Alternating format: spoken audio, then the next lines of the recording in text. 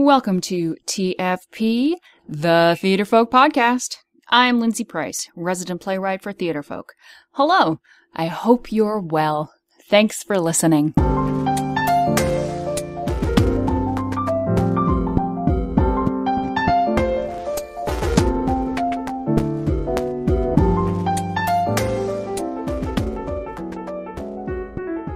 It's beginning to look a lot like Christmas. I love Christmas songs and Christmas carols, and I just think they're filled with a lot of joy, right? Although I cannot imagine having to work in a mall or in a store that starts playing carols at the end of November. It would be sort of like an assault, I think, if you had to listen to them day after day after day. It's like, no, please don't make me go to work. Please don't make me listen to Joy to the World again. When you only have to listen to it at your leisure, I think it's a lovely sentiment, and I think it's a lovely song. I mean, who doesn't want joy to the world? I want joy. I think joy is an awesome word. I love words that sort of sound like they are, like joy. I think holiday is another word that's like that. It sounds like it is. Because who does not love a holiday? I love a holiday. Okay, I'm all giddy now. I gotta go find me some eggnog, and you're gonna listen to my conversation with teacher Nick Cusumano. We were talking about an awesome project for your drama class. That's right, your drama class that is happening right now. The World Theater Video Project. Go, Nick!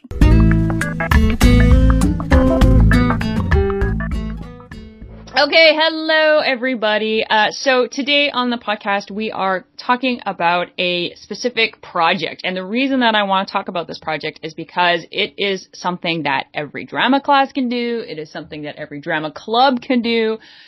Teachers, grab your students and pull them together and get them involved with the World Theater Video Project at worldtheatervideo.com.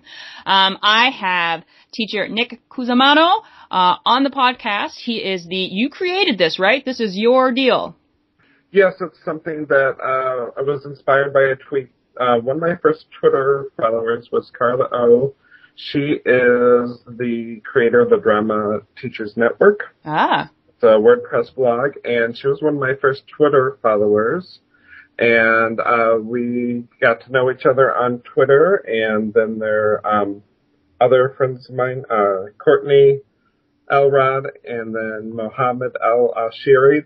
The four of us kind of, I think Carla posted out, March 27th is going to be World Theater Day, and I'm like, we should do a video with 2 weeks, and then 2 weeks within that time. Hey, you know what? When you got 2 weeks, that's what you use, right? Yeah. So I thought, well, let's record students doing All the World's a Stage from As You Like It. Yeah. And so we were able to get the footage together. So we had two schools from the States, along with another school, Mel Agar, who teaches in Illinois. She sent in her video, and then Courtney's students, and then Mohammed's students, and then Carla's students. And then I edited that all together as a video, and then we posted it. I world premiered it at the Google an Education Summit in Chicago on the 27th, because that's where I was on that day. That was my Google Demo Slam. And just had a great time connecting those students together, and from there, right about that time, I found out I was accepted to the Google Teacher Academy. Now, what is that exactly? About 2 to 3 times a year. It's kind of a competition. You have to create a 1-minute video, and about either classroom innovation, change in your community, and motivation and learning. You have to do 1-minute video, and so for me, third time was the charm, because I had tried twice before, and I found out if I go What do I know? I know theater. Well, that worked. Hey, go with what you know, right? Yeah. But I finally realized, go with what you know. So I turned Hamlet's advice to the players to, I Google-fied it. So it was the search I pray you, as Dan Russell, who's like the search guru at Google, pronounced it to you. Uh-huh. And just adapted it from there. And so that got me in. And as a Google certified teacher, one of your responsibilities is, one, you spread the word of Google, and two, you come up with a Google certified teacher action plan. And so that's where that inspiration from our March video, I came up with the idea of the World Theater Video Project. And so how does this sort of take the next step from that March video? What is the World Theater Video Project? What do teachers and students do? Well, I would love to have a world theater ensemble. That gets a little expensive. Yeah. We that together someplace. Through Google and the YouTube video editor and all those cool free tools that Google gives us, I thought, well, let's create a virtual ensemble. And so, taking scripts probably either a month or 2 months at a time. I think 2 months at a time might be our magic sweet spot because it gives time for teachers to plan for it. Yeah. But I also know that the videos don't get made till the week or two before, but they get some time to plan to include it into their lessons. And I totally understand that. And so we've been taking, my first thought was go big or go home. So let's take the toughest, I know, you did pick the toughest one. It's like, okay, here you go, The Raven. So that was the first one, right? To Be or Not to Be was the first one. one. Sorry. Then The Raven. Then The Raven. And I feel like I'm in very good company here because the next video, which is the next text, is one of my monologues. We'll get back to that though. So okay, so so this is the whole notion is that hopefully teachers and students from all over the place will take the same text and just sort of interpret it in a video, right? Yes. And then yeah. And then what I want to do with it, or what I've been doing with it, is in order to create that ensemble feel, I take a bit of everyone's performance that's part of it and create a mashup video. And so depending on how many people submit, I could be cutting really tight, or it just kind of depends what I get from the world. Yeah. And then we can use that to create that full ensemble, and then I have a YouTube playlist with all the groups that have submitted. What an interesting idea, just to see just different interpretation, right? And just from where you are in the world, how do you approach the same text? Yes, and and I love the mixing of the accents too. That's so much fun for me. Because Carla, my good friend from Australia, which I was able to meet in person at the Sydney Google Teacher Academy, or while I was in Sydney for that. So that was just kind of blew my mind that someone that I connected with on Twitter, I'm meeting in person in Sydney. It was just, that's the power of theater. That's the power of the internet, and just to have that mixed together, and it's still kind of mind blowing to me. Yeah, no, absolutely. Why is this so important now to sort of be combining, to making the world smaller by using these technologies with theater? Why is this important now? Well, I think as storytellers, we need to be actively engaging our students to storytelling. And if we can get our students a personal connection, what I'd really love to start doing is, as the project builds, is to maybe start doing hangouts on air, maybe a week after the projects all in and talk with the groups and have them share with each other and kind of schedule some time things. And that's something I'd like to move towards, because then, you have this connection of you've all worked on the same text. And I think it's always, to me, I always want to try to find maybe a hook or some ways, either it's something students study or, as we'll get to in just a little bit, or it's an issue that they're facing, or, and I always love Shakespeare, because I think, if we take those short monologues, it's not like you're tackling a whole play. No. But if you can get an understanding and you have fun with the text. Well, maybe it's a doorway, that's all we need sometimes, is just a doorway in.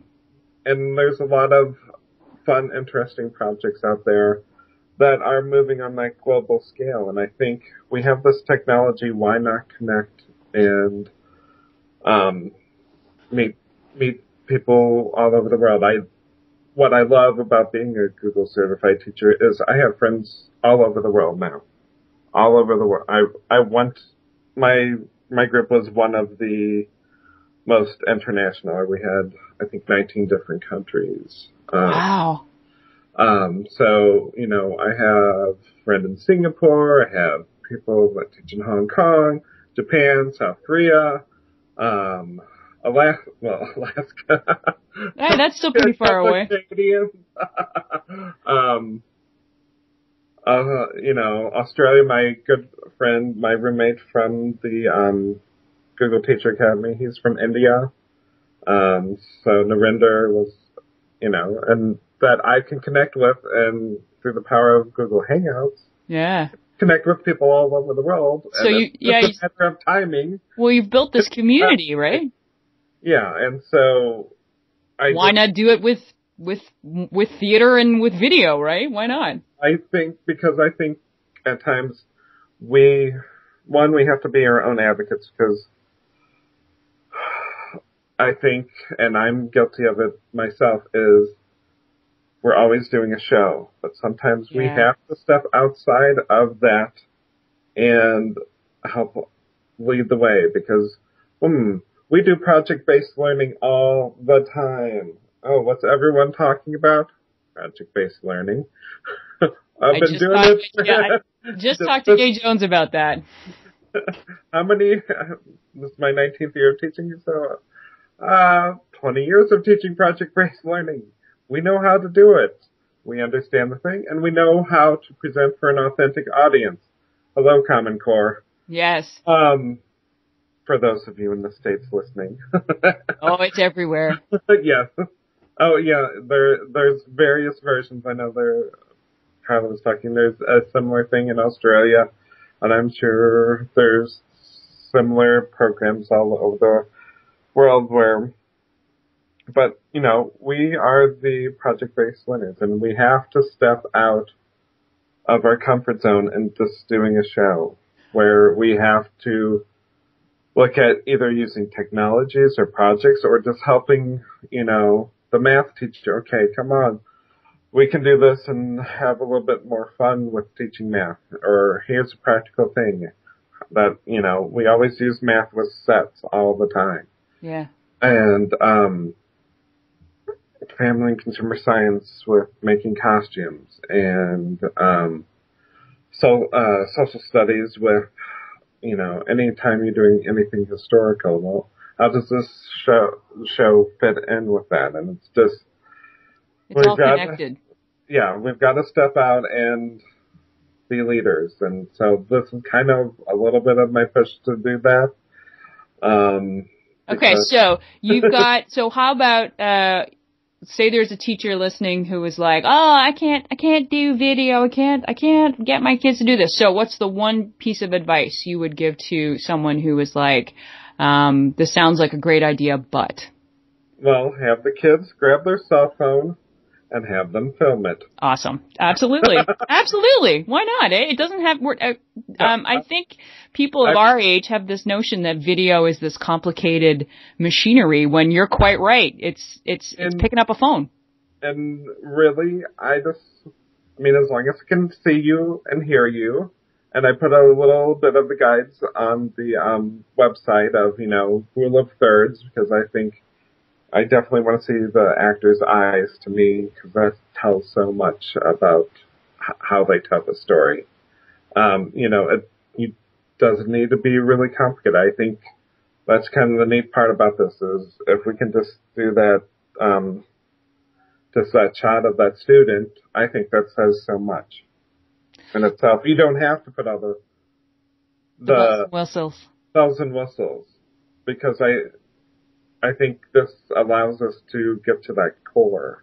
Yeah. That, just tell the story, connect with the text, and share, and then won't it be cool when we get all those mixed together, and you have your groups work together, and, if you can plan ahead, and I think, because it's a little bit of trial and error to get this project going, is just finding the right mix of time and, how long is too long, And I think I discovered The Ravens a little too long, and we probably should have selected some of the stanzas, but not the whole thing, or divided by continent, or. But that's how you figure this stuff out, right? You don't know until you try, and I have to say that so like a student, and we have to put ourselves in the shoes of our students too, and we learn by ourselves by trial and error. How many times do you use the same lesson plan every year after year without any sort of tweaking? So. Well, and the video, the monologue that is offering up. So it's not Shakespeare and it's not Poe. It's me. It's modern language, folks, and it is I think it's pretty topical. It's on a pretty topical issue, and that's bullying. I think if we have a mix of, and I'm thankful that you're able to allow us to use this. But what's cool is that it is this is really theater at its core, and that's interpretation, right? How do you take the same text and work with it? Like, I'm dying. I can't wait to see what happens. The cool part about this, and it's also a little bit the waiting sometimes is a little. You're taking a risk, and I think that's a good thing to show students too. Like, look, teachers can take risks too. Like, why not? So the due date is January 25th. Is that right? Yes, January 25th, because I knew our friends in the Southern Hemisphere are on their summer break, which is a little weird for me since I have snow on the ground here in St. Louis, but. And I know as a teacher right now, this is finals week, and no recording is going to happen this week. No, and then it's Christmas. And then it's Christmas and winter break, and so I was like, no, for this one, we're definitely going to go with a 2-month time frame, just because of the way the timing works out. Awesome.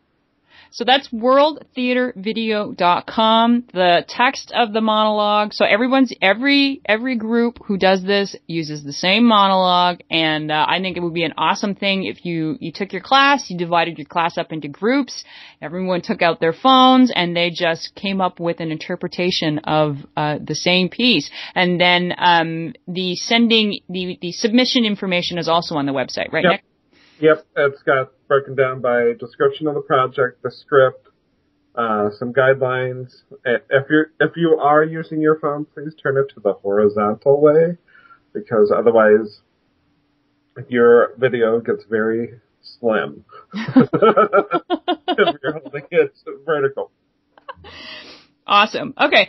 So before I let you go on this, just talk a little bit, because we really are moving into an era where it is the responsibility, it's becoming the responsibility of the teacher to become more tech savvy, as our teenagers and those who come after them they're digital natives. They live it, they breathe it, they know it. They don't need to learn it because it's in them. And how can teachers and how can drama teachers embrace this technology? How can they embrace technology? Well, I think one thing is just try to integrate it. To me, one of the great things I love about technology, at least from the teacher end, is if you're using things like Google Docs, it's giving that feedback and using Google Forms. I know, just simply, Google Forms and T-shirt orders. They are your best friend. Years, I counted this out because I did a blog post on it. I have been in charge of over 60 T-shirt orders in my lifetime as a teacher. And I love that I found Google Forms because now, oh, where did I lose that piece of paper where everyone signed on there? Oh, now we have to recreate it again. Still have to chase them for the money. I haven't fully integrated that. Technology to do that for you? Well, I know it's possible, but I also have to get district approval for that. So. It's robots. We need robots. But at least I know, I can know this is the number of T-shirts I have to order. So, have you used, aside from Google Docs, like just in terms of like drama activities, have you been able to integrate technology? Yeah, I use Edmodo's a great one to use, and using YouTube. The Royal National Theatre has tons of great videos. Yeah, for sure. I have a great introduction to Greek theater. It's only like 7 minutes long, but it gets all that basics in there. So I love finding those things. Of course, kids can spend hours finding performances on there. One big thing I really like now is there's 2 great things to help you create your posters. And you don't need to be a graphic artist anymore. You just need to have an idea. And one's called Canva.com, Canva.com. And the other one's called LucidPress.com. And they will help you create great advertisements or use with your students to create a project or, just the whole process of creating, how you can use a collage. Yep. To help describe a character. Well, now you can do that virtually. And just, students can gather the pictures. The British Museum just released 1 million pictures that you can use and remix. How awesome is that? Oh my God. Holy cow. And there's just new stuff all the time. And to me, I think, and Google just had this thing called the Open Gallery that you can go in and sign up for, and if you've seen their Google Cultural Institute. Yes, love it. Great for, like if you're doing Diary of Anne Frank, anything historical. Well, now you can do your own version of that, or you have to sign up to get the invite, but go to that and do now. Wouldn't that be, how cool would that to be? One, to create a design display that you could integrate all your parts for a show and maybe put up a computer monitor in the lobby, or you're a student interviewing for colleges because it's that time of year.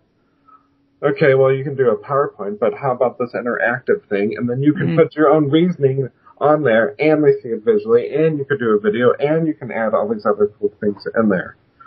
Well, I'm excited now. There's just a ton of stuff out there, and just to get kids to spark their creativity. That's awesome. Yeah, there's tons out there. Yes, and if you want some of the resources, you can go to edtech4theater.com. That's your website? That is my blog. Yep. Yes, we will put links to everything that gets mentioned here on the show notes. And that's awesome. Okay, so how do you feel? We think we're good with World Theater Video Project, and we are excited about all of the amazing videos that are going to come in from all over the world, right? Yes, I love to see all the work that you're doing and love to create something new out of it. I can't wait to see what everyone can bring to the table. It's going to be very exciting. And then if you have ideas for the next one, I know we're going to hit February after that, so the back of my head, I've been thinking love sonnets or maybe Shakespearean sonnet. I don't know. Or if I am open to suggestions for that next part too. Awesome. And where can they send that? Where can they email you? They can email me at nick@edtech4theater canadianspelling.com. Only way to spell it. Okay, awesome. Thank you so much, Nick. Thank you. It was great to chat with you. Thanks so much, Nick. So, like every teacher I've been talking to right about now, Nick was about 7 levels of exhausted, and I really appreciated that he took the time to talk. So, before we go, let's do some theater folk news. Who doesn't love new plays? I love new plays, and we just keep rolling them out. It's like little presents. It's very appropriate for the season, just for you. So today I want to share with you some plays from a fellow Canadian from the fabulous province of Newfoundland. Gary Rogers. He has just published 2 plays with us. And if you want something exciting, something different, and not your same old competition play, I beg you to buy a copy of either Layers or Lose Not Thy Head. Layers it's a play within a cabbage, within an onion. Just when you think you know what's going on, you don't. So if you like to take your audience on a twisted journey, this is the play for you. Pick up Layers. And Lose Not Thy Head has William Shakespeare's sister up for beheading for trying to impersonate him and write his plays when he's sort of run off with some dough. Death is standing by, a severed head chimes in, the executioner is depressed, causing a Sigmund Freud-type doctor to make an appearance. So what this all gathers up to is if you like your Shakespeare with a dash of Monty Python, or your Monty Python with a dash of Shakespeare, Lose Not Thy Head is going to be the play for you. I love these 2 plays, and I think that they make an awesome addition to our catalog. And again, you're looking for something you haven't seen before yet in competition. Gary Rogers, Layers, Lose Not Thy Head. Go to www.theaterfolk.com. Again, that is Layers and Lose Not Thy Head. And finally, where can you find this podcast? We post new episodes every Wednesday at theaterfolk.com and on our Facebook page and Twitter. You can find us on youtube.com/theaterfolk. You can find us on the Stitcher app. And you can subscribe to TFP on iTunes. Go over there, search on the word Theater Folk, give us some feedback, give us a review. That would be so nice. And that's where we're going to end. Take care, my friends. Take care. Me. Jingle bells, Batman smells, Robin laid an egg. I love the classics.